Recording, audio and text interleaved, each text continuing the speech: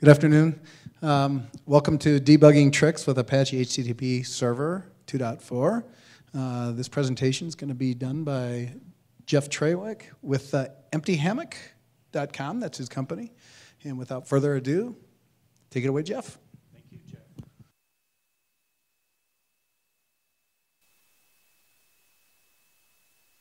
Let me put this a little closer. Hopefully everybody can hear me. Let me know if you're having a problem and you care. So I'm going to talk about debugging tricks. I'm going to try to cover all the stuff that's new with 2.4, you know, tracing or anything else. But I also give some general coverage both of existing HTTPD features as well as some things that you could use with any kind of program. Okay, yeah, I've worked on Apache web server a long time, about 14 years.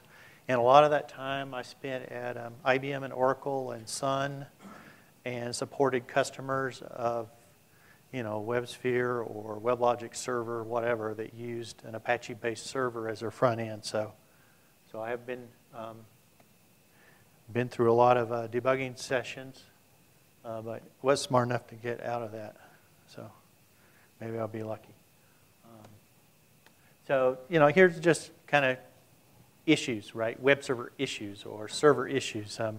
Child process crashes, or the server seems to be hanging, or certain requests are stalled, etc. Or the thing stops when you didn't want it to stop. Bad response time, you know, and so on. Down to I'm not getting the right thing back from this particular request, even though in general things seem to be operating okay. Right? All sorts of bad things. Also, things that aren't problems where you might want to use debugging tools. If you have a new, you know, you've upgraded the software or you've made interesting changes to configuration, you know, you might want to use some of the, at the very least, use some of the logging, increase log levels, look at things you don't usually look at just to see if they're complaining about things that you think should be okay. Or, you know, understanding steady state behavior is very important because let's say that you're trying to research a problem symptom and you say, oh, this thing is logging, I'm getting this error log message very frequently. Well, does that have anything to do with the problem? I don't know, maybe you were getting it all the time. Right, so it's useful to, even when everything's working well, look at the logs and maybe increase the log levels just so you understand what it should look like. And we'll talk about different tools that look, you know, right inside the web server, you know, logging and other things. I do want to, I mean, I think probably everybody already knows this, but, you know, when you start increasing log levels, when some vendor says, hey, I need you to log this field with your access log records so we can tie that to every request or something. You know, that you may be logging things that are private information. You know, somebody's base64 encoded password or session keys or something. As soon as somebody tells you to increase the level of logging, you need to be sensitive to the fact that your logs may now have to be treated specially. Certainly you want to back down your log level, or you don't want to certainly back out whatever change you made when it's no longer needed for debugging, but also there may be private stuff in those log files. So that's my, I'm now immune. I'm immune from any bad advice I give you later on. Because generally the web server features that log things don't give you ways to hide certain things. You know, you think it'd be pretty simple that, well, if I'm going to log the authorization header, maybe I should just zap out certain, you know, the value. Or if I'm going to log a password or something, maybe I should just put asterisk there and don't put the same number of asterisks as there are characters in the password. Whoops. Okay, error log records in 2.4. It's configurable for the first time. You can decide what's in there. You can remove fields from every record. Third-party modules can actually implement their own fields. And usually, the format is usually defined so that if information isn't available for a certain field, that field gets dropped. You know, like in this case, as with a lot of messages, it happens in request context, so we have the client IP and port number there. Well, if, that field will be dropped if there's no client connection, you know, if it's a startup message or some general server operation thing. But the same can be done with any of the fields. And that's interesting if you have a third-party module that implements fields. I just wanted to first get a level set. I should have done this already. How many people are actively using 2.4 now? Is everybody else using 2.2? Okay, that's cool. Okay.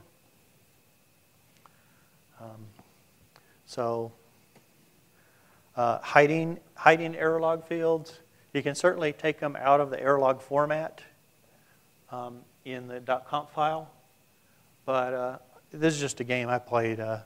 You know, sometimes I want to grep things out of the error log and hide some of the things, so like I have a little filter called no timestamp, and that gets rid of that field. And maybe I want to get rid of the process, like in that, in most of these you see no tid.pl as part of the pipeline, right? So that gets rid of that field. And oh, I don't want the module name and the log level. And what's this last one? I guess we finally get rid of the client too. So, you know, there are different ways to post-process the error log. I worked on Oracle HTTP server for a while, which is an Apache-based server. And even the 2.2 based server has a well-defined format for the error log by default. It's called Oracle Diagnostic Logging.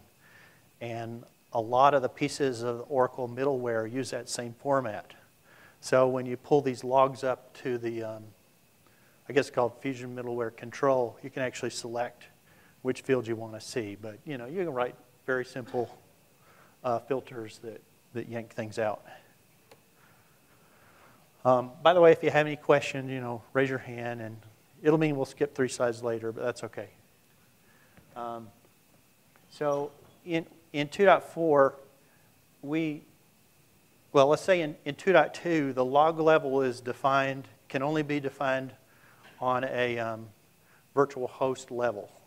Right? You can have different log level for different virtual hosts, but there's nothing that implements any kind of more fine-grained definition. Now in 2.4, the log level actually is stored in the, I guess stored in the request record. Right? Somebody nod. Well, it's either the request record or the, I'm sure it's the request record, yeah. So even though you can't put something in that log level in the request by the, you know, just explicit configuration, you can use modules that know how to do that. So let's see, in this case, we're saying this could be inside a virtual host or just global. Right, in general, we have an info log level, relatively noisy, but certainly not debug. And if the request comes from one of the loopback addresses on the web server box, hey, I'm going to turn it all on for all modules, right? So really noisy for loopback. Everybody else gets something a lot less noisy. So that's kind of cool, right? You could have, and this doesn't have to be loopback, right? This could be your special box you use for testing things. And you can be using the exact same setup as your, you know, test or production environment. And just by going from a certain box, you've got a lot of good debugging information. So that's pretty cute. Another case is where maybe in general your configuration is working good. You're deploying a new application, probably not called that. And it's just not, there's some intermittent problems, right?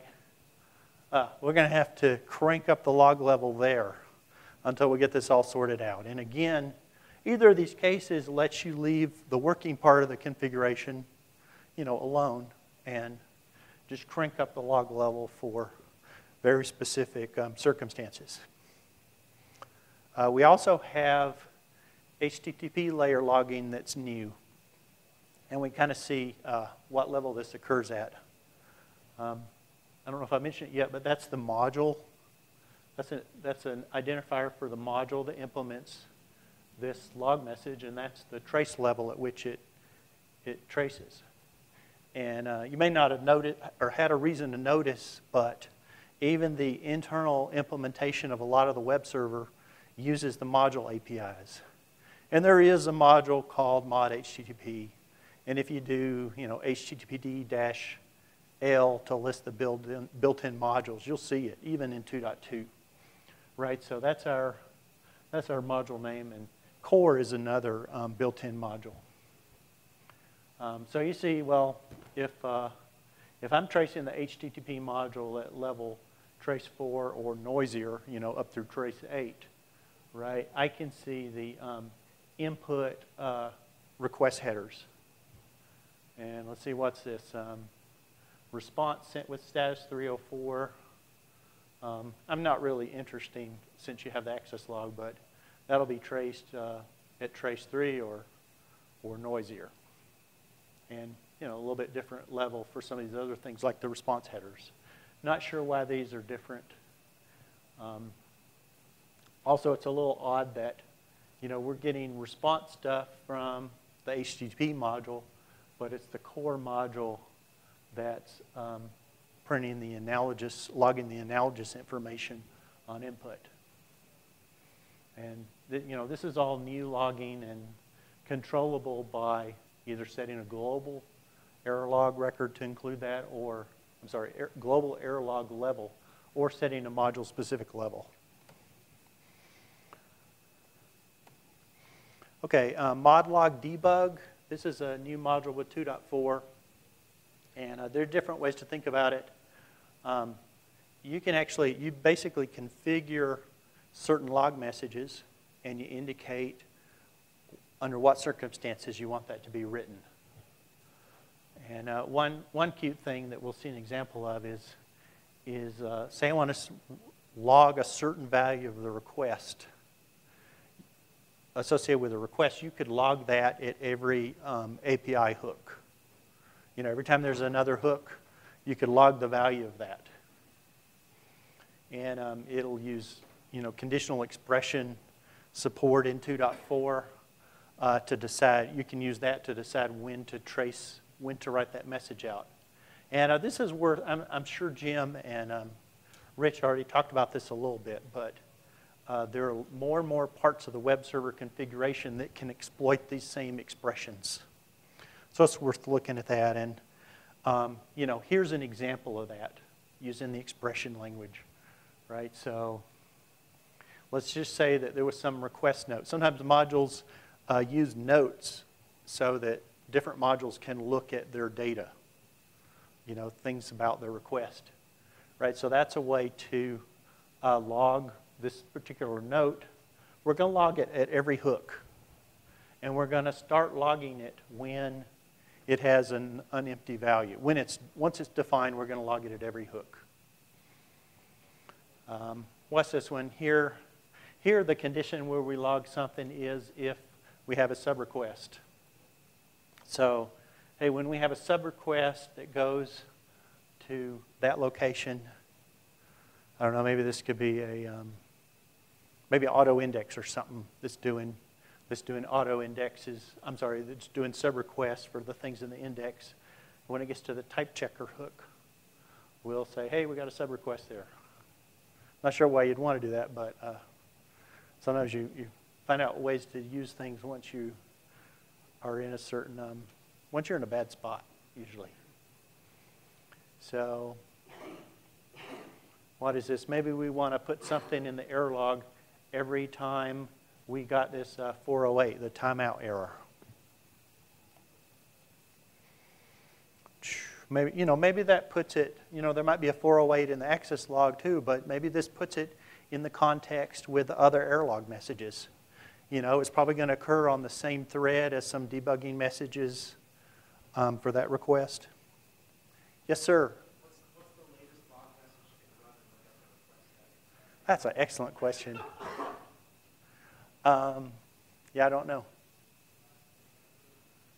I know it goes through the handler, but what else is there? Log transaction? Well, I don't think it implements filters. I think a similar limitation is looking at request status. For example, and you have to look at it inside an if container. Yeah. It'll never be static. It'll always appear to be 200. Oh, that's interesting. But log transaction would be. Yeah. Yeah, that's interesting. And I think one of these earlier slides even, there was a limitation here at one point that Stefan Frisch fixed. So complain to Stefan, maybe it'll go away. That's what I did. Okay, where are we? Mod dump IO. Does everybody know what mod dump IO is? It's worth looking at if you don't know what it is. It can be useful for seeing the raw data inside the web server. And I mean, I've ellipsified most of the stuff, right? But it logs it above the layer of encryption, right? So, you know, packet traces are nice, but if nobody lets you have the keys or is willing to extract the data from a packet trace, and it's over SSL, you're not going to do much with the application layer information. There's a part that's different with 2.4, right? In 2.2 and before, you would have to tell mod dump IO at which log level you want it to dump, and you kind of coordinate that with your log level that you chose based on everything else. No, yeah, and in 2.4, it always traces at level trace 7, but since you can have a module-specific log level, you can just turn on that, and you can set everything else to what you want. Let's see, what else? Catching requests that do not finish. Has anybody ever used mod log forensic? Okay, so the classical reason you would do this is maybe you have child process crashes, and you want to know which request might have triggered that crash. So mod log forensic logs something at the beginning of the request and at the end of the request. And if you see that in the log and you don't, in its log file, and you don't see that one, you know pretty much that it was active at the time of the crash. So maybe that's the trigger. Of course, maybe there were 50 active requests in that process. Who knows? I guess theoretically it could be used to see what might be hanging. You're not getting crashes, but you are getting certain requests that take forever. I guess you could tell it that way, but mod status is the preferable way to tell that. And you don't have to actually eyeball everything. You can use, there's a script, check forensic, that will scan the log file for things with this, you know, like the unique ID with the plus, and without the minus to say it's done. And by the way, all this stuff out here, it has all the request header fields, right? So you get some pretty good information on the request when you find out that it started but never finished. Okay, tell them where the error message came from. I mean, you've already seen the examples I've been showing, right? They have a module ID and the log level, right? That's usually what you can tell. That's module core. That's the built-in, some of the built-in functionality in the server. Here's a case from a third-party module that doesn't have that information, right? So, I mean, we know it's mod WSGI because it says it is, but it just hasn't been updated for 2.4 yet. Now, here's a case that doesn't have mod WSGI, but I mean, I just happen to know it's logging the standard error from the Python script. Now, you're supposed to be able to say, well, I saw this message in the error log, and it's got module core, module info. If I don't want to see that, or I want to change my log level, but I want to make sure I keep seeing that message, then you know what the log level has to be for that module. Now, when the module ID isn't available, and this should be a a dwindling number of third-party modules for 2.4 that just haven't had the line of code added yet. When you don't see that, then you can't use a module-specific log level to control that message. Right, you'll have to use your kind of global log, or your default log level. I hate to say global because we think of that as not virtual host specific. I mean the default log level for all modules. Now here's, I have to show off all my little toys too, right? So I have this module I wrote called mod backtrace. And the version, the kind of new generation version, implements, when you use it with 2.4, it implements an error log format, you know, capital B for backtrace.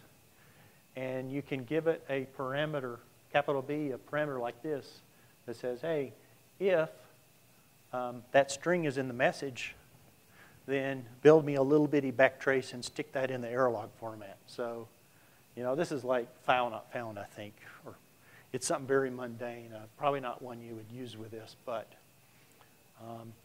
here was a message that had that magic string in it, and the %B turns into a little backtrace for that.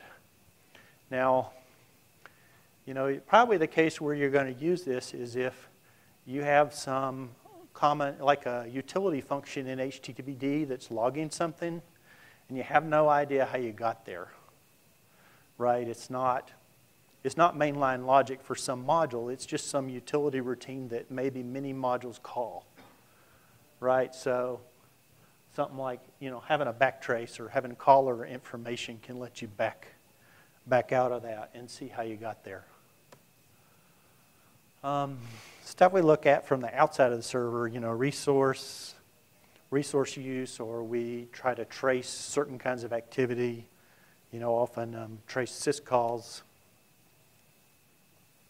You know, here's some of the tools. I'm not going to go over these, but, you know, looking at resource use, or, you know, hopefully everybody's used strace truss or dtruss, or are talking to their manager every day about moving off of Windows. Because if one of those conditions is not true, there's, you know, you need to spend some time and go play with those. Now, there are a lot of higher level tools now. In particular, I want to talk about a couple of them. One of them is dtrace, and this is actually a set of tools built on dtrace. If you're on Solaris, these work really well. And, you know, by higher level tools, let's say I do strace against an HTTPD process. Well, you can, if you dump the I/O buffers, you can tell that's a GET request for a certain resource or something, right, by digging into the strace. But the dtrace toolkit has a script that will maintain a list of your most common requests in real time, you know, without you having to go through the access log and compute something on that. So lots of cool things here, worth looking at if you're on Solaris. And I know dtrace is on more platforms than that. We'll talk about that in a minute. Here's something. I don't know if it's been around a while, but I just saw it announced last week. It's called sysdig. It's for Linux. Looks kind of cool. Gives you a higher level view of things other than, well, let me look at all the system calls. Let me look at all the file descriptors, you know. You know, instead of having to take all this low level information, make sense of it, it gives you some much more powerful commands. And we'll go over an example of that in a sec. But, you know, here's a case with, here's one of the dtrace toolkit, proc systime -n HTTPD. So for all the processes from, you know, HTTPD, show me the time spent in different syscalls in increasing order of time, right? So I filtered out a bunch of stuff that wasn't used much. And in this particular case, right, the event ports implementation, that was the most time was spent there among all the syscalls, which I guess is just because we're waiting there all the time. Shouldn't be a surprise. But And this is just a completely normal situation. You know, if you had some extreme performance problem, you know, after deploying a new application, you know, it might be that something kind of out of the ordinary would be down here towards the end of the list. You know, the profile had changed of what the server had done at a low level, and that might be a hint at what you need to look at. Here's just a simple sysdig. Actually, I want to say one more thing about dtrace toolkit. This is on FreeBSD 10, and this is all pre-installed, like that procsystem command. Now, unfortunately, there are like this many commands in the dtrace toolkit, and this many are pre-installed on FreeBSD 10 because those are the only ones that work perfectly or something like that. So there are actually variations in the dtrace capabilities or how much of dtrace has been debugged for one platform or another. It's kind of unfortunate, but you know, if you get familiar with dtrace, you can use it elsewhere. It's just that somebody's canned scripts might expose a system difference. Nothing too interesting here. I/O,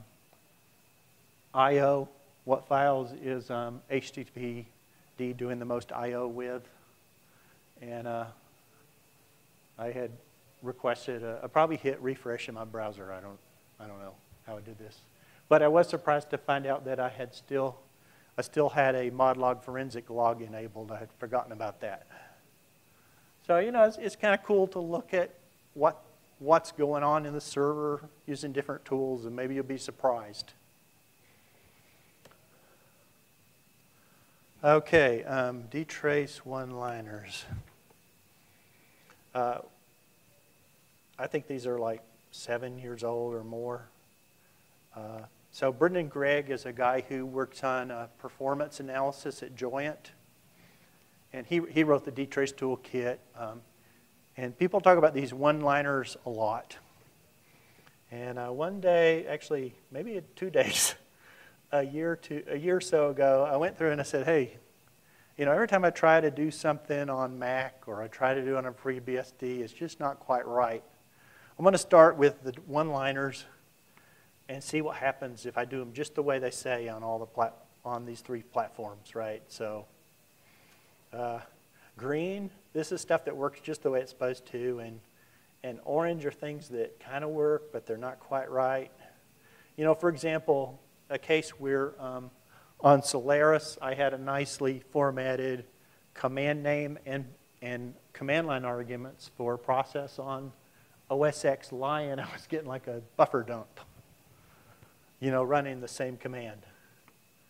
And all green, this is good. I guess these are files that are opened while I ran some commands. What else? Some cases, there's a, I don't know what this one is, but there's some cases where people are using different kind of providers for dtrace. Solaris has some that have never been implemented on another platform. So, you know, those, like the sysinfo provider, there's a lot of cool stuff there. Looks like I'm looking at, I want to sort by frequency of reading a character or something, reading bytes. I'm not sure exactly what that is. And it relies on a sysinfo provider that FreeBSD 9 and OSX Line didn't have. So this is kind of just to say beware of what's going on. I'm sorry, beware that when somebody says, okay, here's a formula for dtrace to find something, it might not work on another platform. And some of these are pretty cool, like checking the I/O sizes. I think that's what this does. How big are the I/O requests, you know, writing or how much data was read. Now, I don't have that published anymore and probably won't. I had asked Brendan if I could put it somewhere, and I never heard back, and I didn't nag him until he responded because I might need him to do something important for me someday. So we'll see. But that's just a general idea of portability of dtrace. GDB, pstack if you're on Solaris. Personally, I don't use it on Linux because I think Rel 5 or something when I was trying to use it, it sucked out the wazoo. So maybe you have better luck. I mean, instructions for GDB are pretty common. We don't need to go over all those, but there's some pieces of information that are useful when, let's say if you had a crash in HTTPD and you want to report a problem, what kind of doc do you gather? Well, usually people go, GDB and HTTPD core file where and post that. And what they've done is they've captured some thread that sleeps for almost the whole life of the process, doing absolutely nothing. And if you really want to be helpful, you want to, hey, let's list all the shared libraries that are loaded. And I guess on Linux, that also displays the addresses where they're loaded. Let's see the state. Let's get a quick snapshot of what all the threads are doing. And for each thread, get me the full backtrace, which if you have a debuggable build, you'll see parameters into functions and local variables even. And also for all the threads, let's display the instructions around the current program counter. Sometimes that can be cool because usually all your threads are sleeping in some syscall. And I forget what the instruction is, if it's stuck on a return instruction or something. They're kind of, all these instruction counters are usually the same, or for most threads. And then, there'll be some guy that's in a move instruction. Pretty common way to die. If you have a seg fault, right, it's probably moving data around using bad pointers. So it's another piece of information. And this, these commands on Solaris will get you most of the same information, although not the current instruction. Let's see where we are. 231. If you're really, like if you have a debug build of HTTPD and you're debugging your module or just trying to understand something in the server, we have this GDB init file in the source distribution. So source that thing, and now anywhere you're with a request rec handy, you can dump, like dump table will dump all the, depending on what table you dump, right? You can see all the input request header fields or the ones you're getting ready to send to the client. Also doing stuff in filter context, dump brigade, B or BB or whatever the variable is called, and you'll see what data is being processed by the filter on that call. So that's pretty cool. It's worth looking at that. Let's see, can we do this really?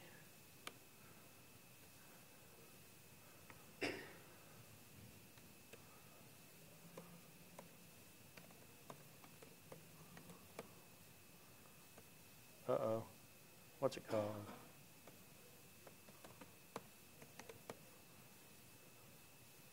I forgot what I was supposed to look at, but let's say we looked at this one. You did all the GDB crap, and you got a file that looks like this, and boy, you got thread 27, and it's all this gorp, and thread 26 is like that, and oh, it's in PHP stuff too.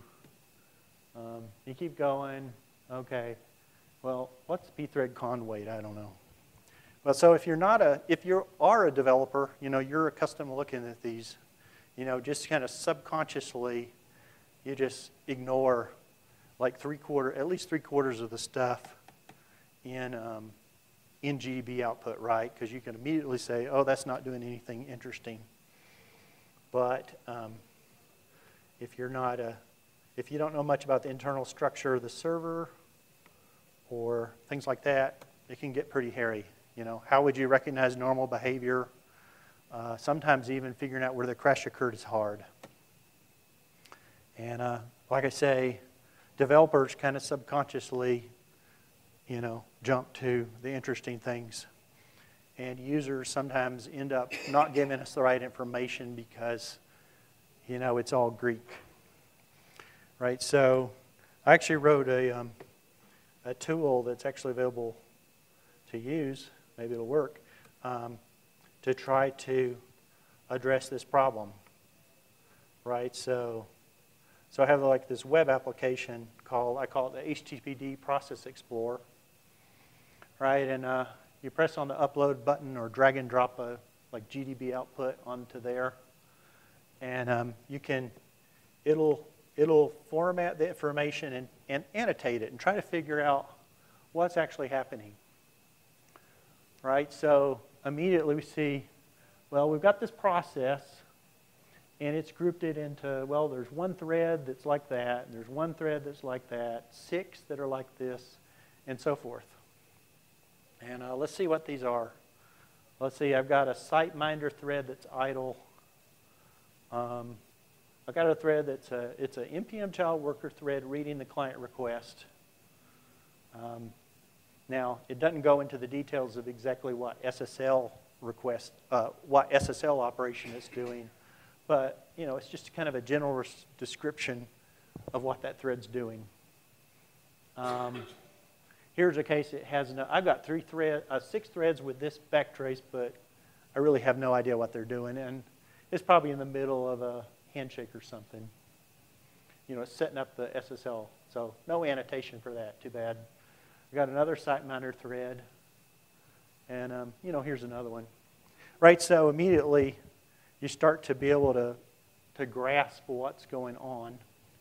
I guess there was no crash in this one, and then you can expand this and get more information. See the exact backtrace.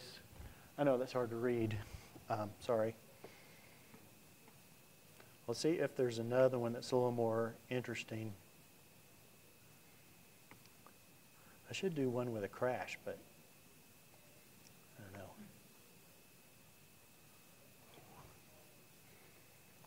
There's just another set of output from GDB or pstack, and then annotations. So it might be fun to play with that. No, I don't think that ever 6 months goes by without me having to fix some parsing problem for C++ code. I don't have any C++ modules myself, and you know, there are a lot of third-party modules written in C++, and they look different, and the parsing blows up. But you know, there's a place where it says send me an email if you have one that won't parse. So some tools like that can be useful if you're trying to make sense of what the server's doing and you're not a HTTPD developer yet. Let's see where we are. 237. So building the code differently, a lot of things you can just do with your stock HTTPD build, right? The way you built it doesn't affect you know, what kind of logging you can enable, but getting good backtraces and such may depend on, you know, level of optimization. There may be some platform-specific issues to look at. There are also some things you can do when you build it to play with other cool things that we'll talk about.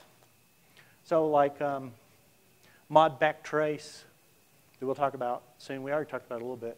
You know, like on ARM, like on my Raspberry Pi boards, you know, I have to build a server with this unwind table option, or the glibc backtrace function won't be able to do anything useful.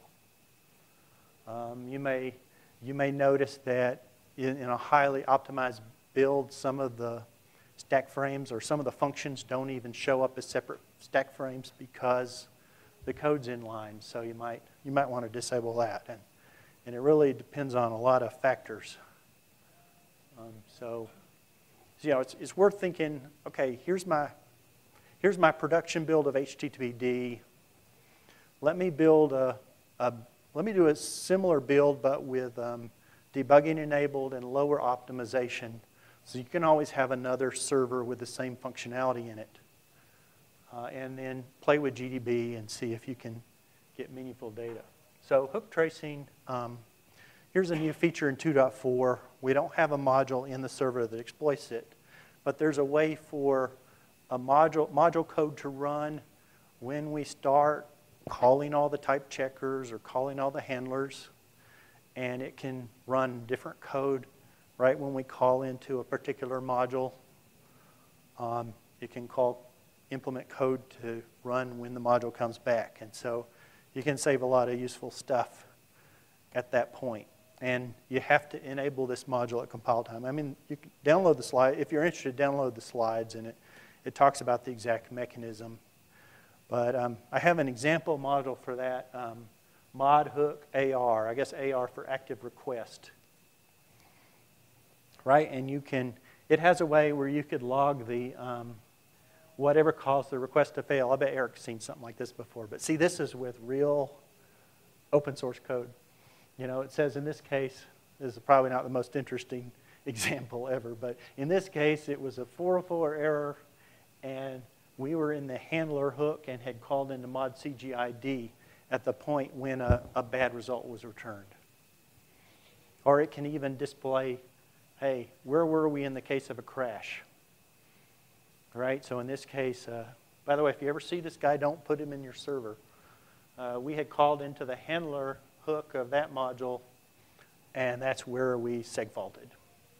So it's kind of cute, and it's an example. You know, if you want to implement some kind of diagnostics into another module you have, or you want to experiment with that, you know, you can get the source code of a sample module there, and extend it and make it really cool.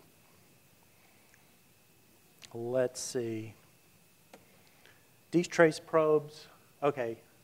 There's a lot of code in 2.4 and trunk for detrace, but it doesn't work.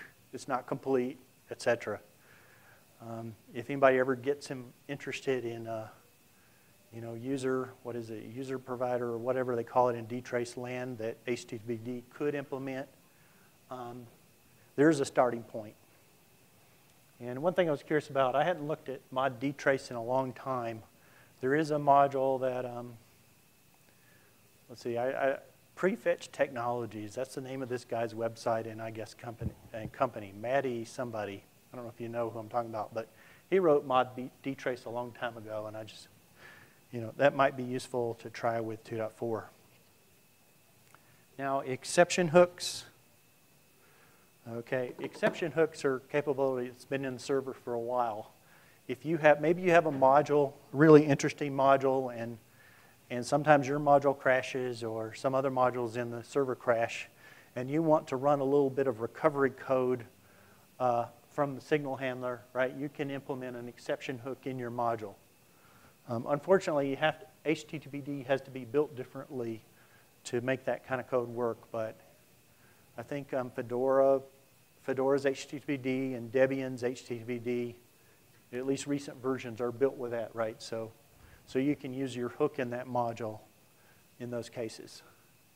You know, if you're using somebody else's build, you probably want to see if that configure option's been enabled. Mod What Killed Us uses that, and with the latest versions, most of what you get with Mod What Killed Us at the time of a crash is the request headers on input and the request line and information about the client connection. Okay, and if you also have mod backtrace loaded, mod what killed us will call mod backtrace, and it'll spit out its stuff to the log too. Okay, so we're about time to handle any other questions. So let's just jump forward to that. Any questions about this? Any kind of debug topics you want to raise and see if anybody has hints? Guess not. Well, Jeff, I sort of have one. What if you have something that's occurring in one version of HTTP and not in another? Use the one where it doesn't occur. Yeah. But you want to find out the reason. Well, let's see. Like totally different versions, or just 2.2 and 2.4. 2.2 and 2.4, yeah. Yeah, good question. I don't know. You have to start backing up to, the first point when you're really going to have to debug it probably and see what's the first point where it becomes visible. Like I know the problem you're talking about, right? And I'm trying to make it a general. yeah. A general solution is to use a version that doesn't crash or something, and then hope somebody else fixes it. But yeah, you have to start honing in on the symptom. What is a symptom? Well, it's seg faults maybe. And then you have to, if it's not immediately clear that the code where it's seg faults has a problem, then maybe it's in a data structure that was modified much earlier in processing, and it kind of set up a time bomb. Well, what is wrong with that data structure? What is wrong about the shape of it or the pointers that are in there? Why don't I just start looking at an earlier hook or back up way in processing and look at the same data structure? Do I have the same problem in there already? If so, then keep going back. Else, move forward a little bit and see. Try to see where the memory problem or where this time bomb was introduced. I think that's the way you approach that. Any other questions? Let's see what else is here. D-trace stuff. The guys that used to work at Sun and went to Joyent, they all have pretty cool stuff about debugging problems. And the good side of Solaris was always that it had a lot of tools available to you. And some of these guys, particularly Brian Cantrell, worked on some of these tools. And there are a lot of talks there, and they're not all about bitching about Larry Ellison, although some of his are, and that's funny too, but cool stuff. I guess that's it. Anything else?